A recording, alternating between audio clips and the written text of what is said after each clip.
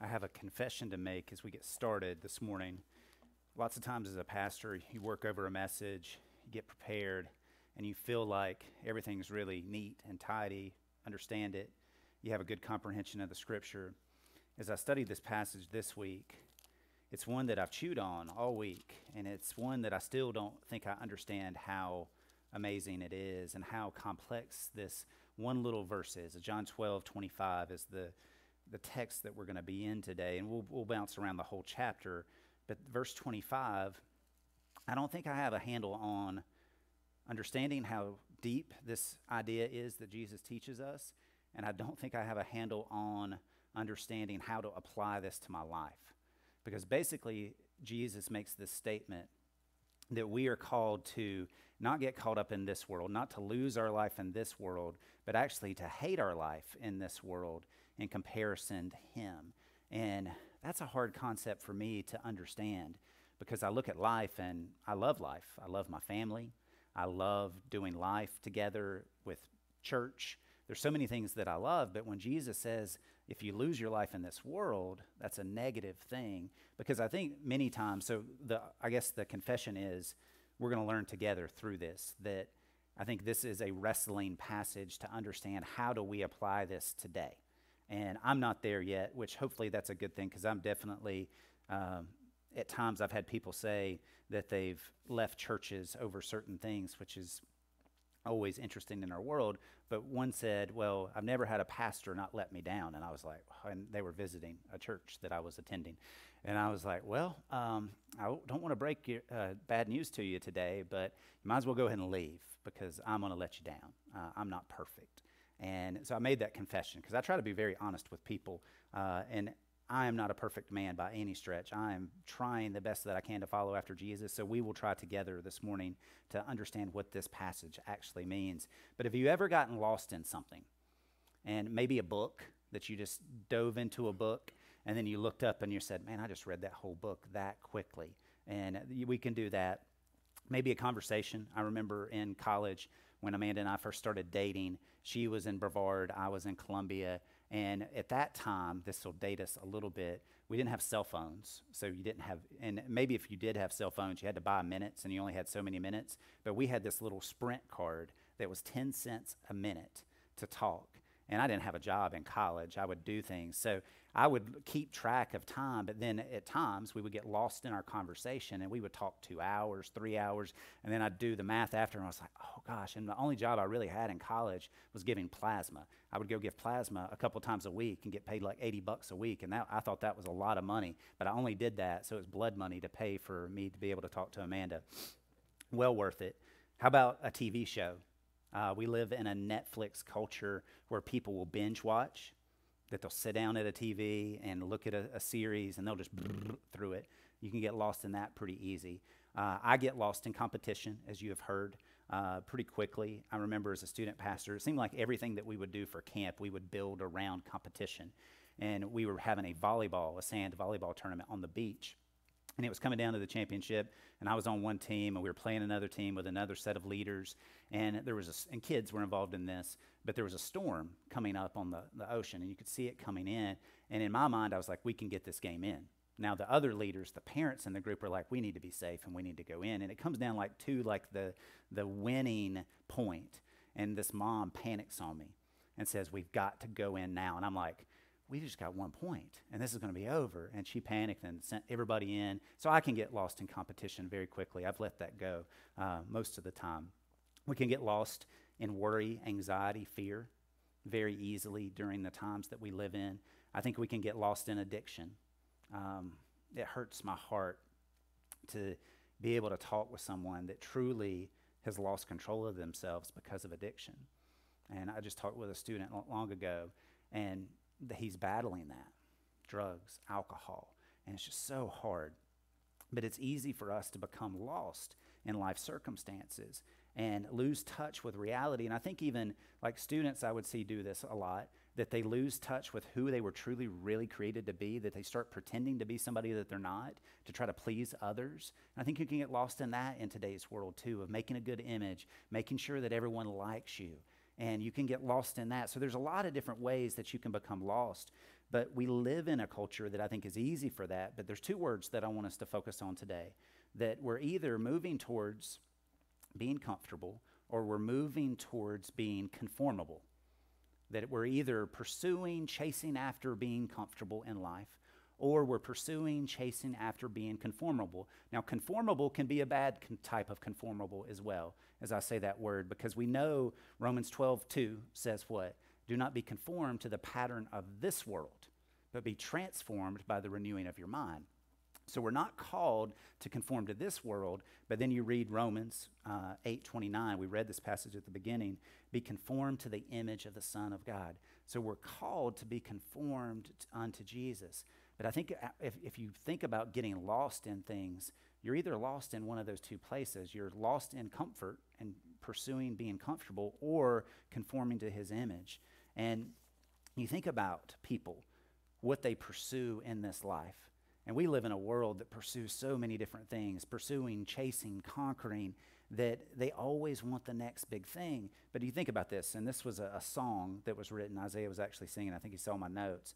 But this is what it says, thinking about what you're pursuing. He says, look, if you had one shot, one opportunity to seize everything you ever wanted, would you capture it, or would you just let it slip? And you think about that. If you had one moment to capture everything that you ever wanted, would you seize that moment? And we think, oh man, everything I ever wanted?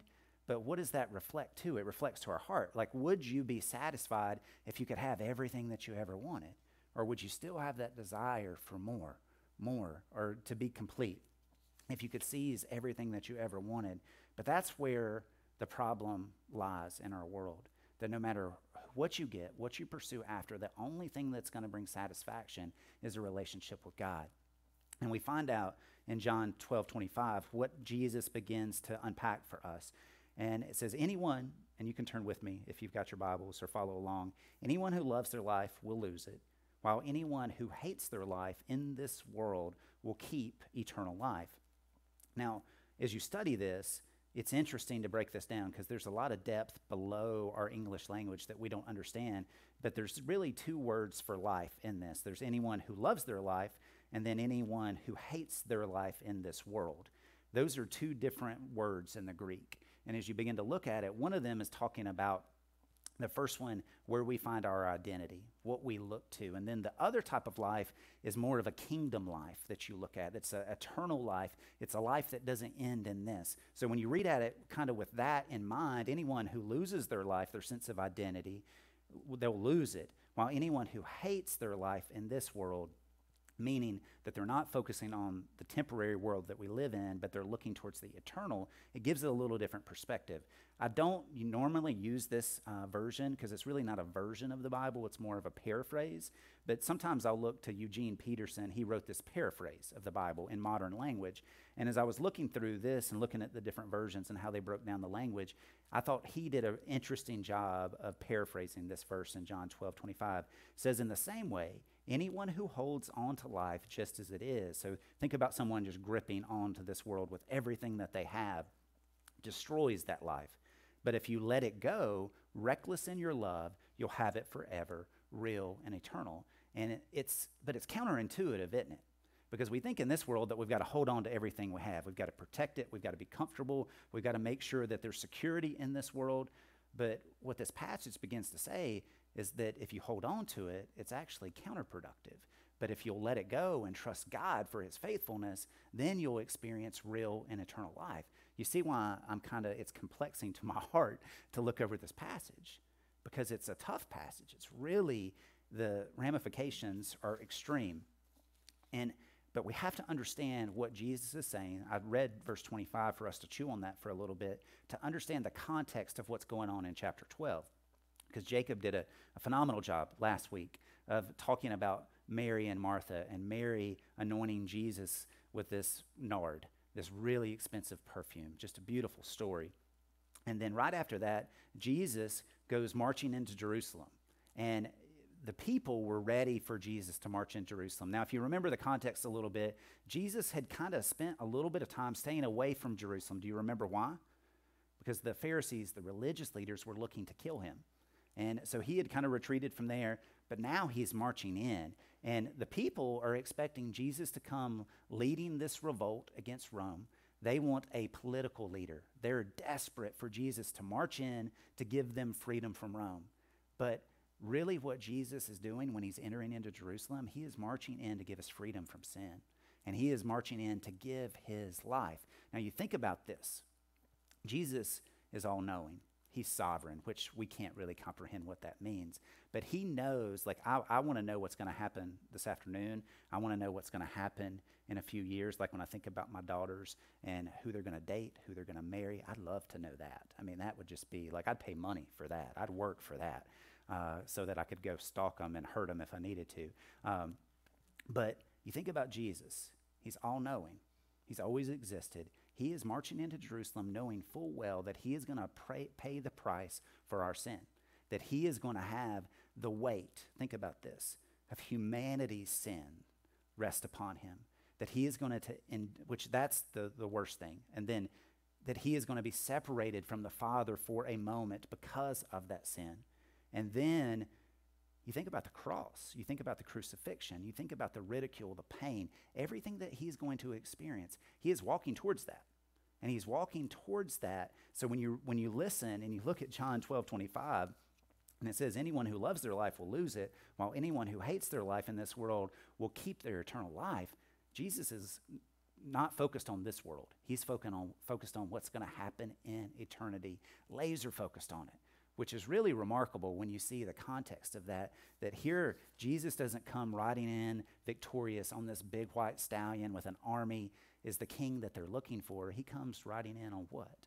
A donkey. And they shout, Hosanna, Hosanna, who is the king in high, the most king on high. And what's interesting is they were looking for that Messiah, and they were wanting someone to save them, but they were missing the point that he had came. Jesus had come to save them from what? Their sin, not from Rome. That he had a much bigger plan in mind. So that brings us to verse 20 in the passage. And so Jesus, the triumphal entry has happened. In verse 20 it says, now there were some Greeks among those who went up to worship at the festival. They came to Philip, who was from Bethsaida in Galilee, with a request. Sir, they said, we would like to see Jesus. Philip went to tell Andrew, Andrew to Philip, and in turn told Jesus. So this conversation happens, and you have to assume that these Greeks were spiritual. They were going to this festival to worship. It was something that they normally did, even though they were not Jewish, that there was a level of interest in what was going on at this festival. And they hear about Jesus, and they want to have this conversation. Now, Jesus, the way that he responds, really, really interesting. Verse 23, he says, Jesus replied, the hour has come for the Son of Man to be glorified. Which that means the hour, the time is now. All this preparation has happened. Now he's going to go to the cross. He's going to give his life, not have it taken, but give his life for you and for I, for the sins of the world. Very truly, I tell you, unless a kernel of wheat falls to the ground and dies, it remains only a single seed. But if it dies, it produces many seeds. Really, really, I'm going to read this because I want you to comprehend and try to dig into what Jesus is trying to say here. Because Jesus always teaches in a very profound way. I think he was the best teacher ever, that he uses this illustration that really brings to light what he's going to do. Very truly, I tell you, unless a kernel, so a seed of wheat, falls to the ground and dies. So a seed's not alive, really, when it's in the package when we would buy it for Tractor Supply, wherever we would get it, it's not alive. But you put it in the ground, what happens to it? It grows, it produces something. And Jesus is saying this in reference to his life, that he is getting ready to offer up his life for the sins of humanity, and he is going to be killed. He is going to be crucified, and he's going to go into the grave, but out of that, what is going to come? That humanity is going to have this opportunity to respond to this message of the gospel, of that he is going to make us alive through his life, that he is going to defeat sin that we could not defeat for us, and that is going to pay over and over again. And then in verse 25, he says, anyone who loves their life will lose it, while anyone who hates their life in this world will keep it for eternal life. Whoever serves me, in verse 26, must follow me. How closely do you follow after Jesus? Is it one of those things that we would have as a kid when our kids got to the age, and Marley, she came out of the womb kicking. I mean, she was just everywhere. I mean, you could feel Amanda's belly as Marley was in there. It was just constant going.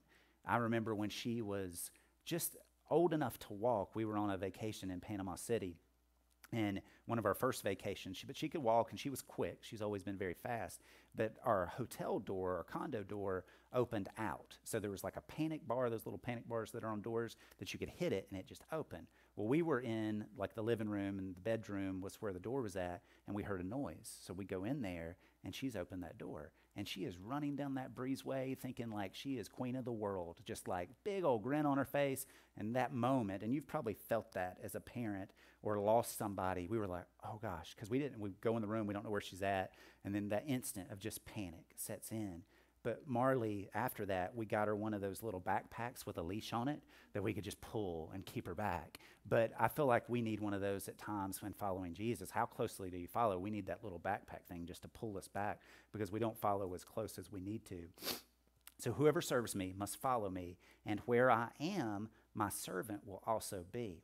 So you see this close connection that Jesus wants to produce in us. If we'll follow him, he is going to be right there. He'll always be with us, which the security in that is truly unbelievable, that he'll never leave us, that he'll never forsake us. My Father will honor the one who serves me. So the victory for Jesus comes through what? His death. And that little principle is really important for us because the victory that we will face in this life comes through us dying to ourselves. But that's really, really difficult to do, for us to die to ourselves, for us to come to the end of what we would like and submit ourselves completely to God. I found this, I guess it's some poetry written about Alexander the Great and contrasting his life with the life of Jesus. And I found it very interesting this week. It's written by Charles Ross Weed. And it says, Jesus and Alexander died at 33. One died in Babylon and one on Calvary. One gained all for self, and one himself he gave. One conquered every throne, the other every grave. When died the Greek, forever fell his throne of swords. But Jesus died to live forever, Lord of lords. Jesus and Alexander died at 33. The Greek made all men slaves. The Jew made all men free. One built a throne on blood. The other built on love. The one was born on earth, the other from above. One won all this earth to lose, all the earth and heaven. The other gave up all, that all to him be given. The Greek forever died, the Jew forever lives. He loses all who gets, and wins all things who gives. See, I just thought that was really interesting, that you look at Alexander the Great, conquered the world, I mean, in many different ways. But it was through bloodshed, so many power, honor, all these things. But Jesus was the exact opposite of that. And you look at that in the context of this passage, anyone who loves their life will lose it, while anyone who hates their life in this world will keep eternal life. It's really, really fascinating. So what does this mean for us today? Like, I think you have to remember that the point, the Lamb of God, Jesus, came to do what? To take away the sin of the world. So he's marching into Jerusalem. That's his focus, that his death is going to be our victory, that he is going to pay that price. And he is going to do that through going into the ground, the seed, and it's going to produce this multiple fruit that we can't even begin to imagine. And John Piper says this about this passage, and I broke it down because I think it's just so interesting. But here is the destination, is eternal life. And you can miss it by loving your life. So you can miss eternal life by loving your life. That is, by making your goal in this life to be safe, secure, comfortable, surrounded by those pleasant things. That's what's so perplexing about this, isn't it? Because that's the American dream, right? To be safe, to be secure, to be comfortable, to be surrounded by pleasant things. That's a good Sunday afternoon, right? But what Jesus is saying in this passage is that you can lose your life through pursuing only that. Not necessarily that those things are bad things, but if those are in control of your life, then you can lose your life. And then he goes, this is the pathway of the perishing. Or Jesus says this, you can take another path and arrive at eternal life. Notice that he adds in this world. Hating your life in this world means that you will choose to do things that look foolish to the world. You will deny yourself of things. You will take risks for the kingdom and embrace the path of suffering for the sake of love. This, Jesus says, will lead to eternal life, not death. And as I reflect on that, I'm like, wow, that's a hard passage to follow, that you forsake. And then my mind kind of went crazy, and there's a couple cross references that I want to give us, and then we're going to really close. But instead of me making these grand applications of that you got to do this, I figured we would just allow Scripture to do that for us this morning. Luke 9:23 through 24, this is a parallel passage where it talks about this passage. It says, if anyone wishes to come after me, he must deny himself and take up his cross daily and follow me. For whoever wishes to save his life will lose it, but whoever loses his life for my sake, he will save it. And let's look at this passage. This one's tough. You may know this one by heart, but Galatians 2:20 says this, I have been crucified with Christ, and I no longer live, but Christ lives in me. The life I now live in the body, I live by faith in the Son of God who loved me and gave himself for me. Is that you today? Has your life, because that's what Jesus is calling us to. If you love your life in this world, you'll lose it. But if you hate your life in this world, you'll keep it for eternal life. The only way that's possible to live that out is to crucify our lives daily. And crucifixion was the most evil way for someone to die. I mean, it was brutal. It was harsh. In our politically correct world, it was horrific. I mean, you can't even really put words to how bad it was. But to think about, it was painful, it was terrible, horrific. But that's what that language that Paul uses, I've been crucified with Christ. I no longer live, but Christ lives in me. The life I now live in the body, I live by faith. It is a call to die to ourselves. So do you die to yourselves daily? Because that's the battle. That's the tension. And it's one that we probably will not resolve this side of heaven, but the fight should be there. Because once sin ran the score up on us, that we didn't have an option. He dominated us completely. We were dominated by our sin. But when Jesus paid the price for our sin, and we've trusted him as Lord and Savior, then we have a choice. We no longer have to be dominated by sin, because we can die to ourselves at that point, because it's not our power, it's his power living in us, that we have that freedom and that we can live out John 12:25. So back to my question that I asked you, and we're going to finish with one more verse. Are you more comfortable, or are you more conformable? Because if I think about my life in this world, man, I choose comfort a lot. But I want to be this conformable person that says, I don't want to be conformed to this world, but I want to be conformed to the image of the Son. And like I said at the beginning, if you picture your life as a lump of clay, that he is molding, that he's shaping us, that's a painful process at times, because we go through hard times, we go through suffering. You think about what Jesus is going to face. It's not easy. Following Jesus is not easy. We're going to be molded. We're going to be broken at times, but he is going to shape us into his image. So are you more comfortable? Are you more conformable? What does it mean to be conformable? Well, we no longer ignore his instructions. Because I think in the world that we live in, do we ignore God's instructions? Man, a lot. It's caring about what Jesus cared about.